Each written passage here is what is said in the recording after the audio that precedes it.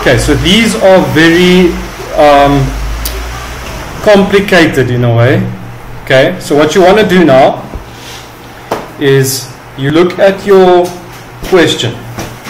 Okay, so your question here says construct a tangential arc with a radius of 80 millimeters to exclude both the given circles. Okay, so with excluded circles we plus, with included circles we minus. Okay, so we're busy with an excluding circle now, so we're plussing. Okay, so now we look at the diameter of both of these circles. We want the radius, so that's 20 and that is 15.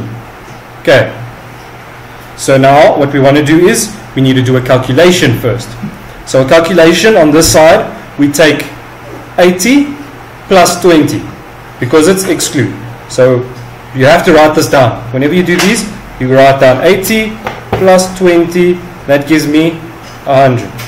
Okay, then on this side, again 80 plus 15 gives me 80 plus 15. 95. Okay. 95. En nou nie? 100. Okay. Okay.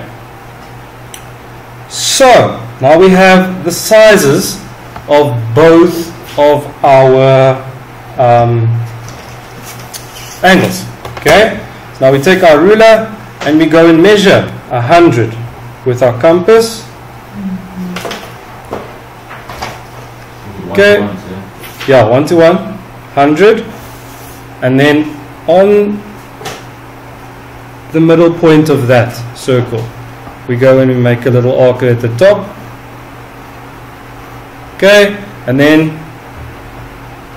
95, which is there, and we put it on the 95 circle. Okay, so now we have a big X here at the top, right? Okay, what do you think that's for? It's for the tangential arc of 80 millimeters. Okay, so we go and we take our compass and we set it to 80 millimeters. Put the metal point here on this cross and go construct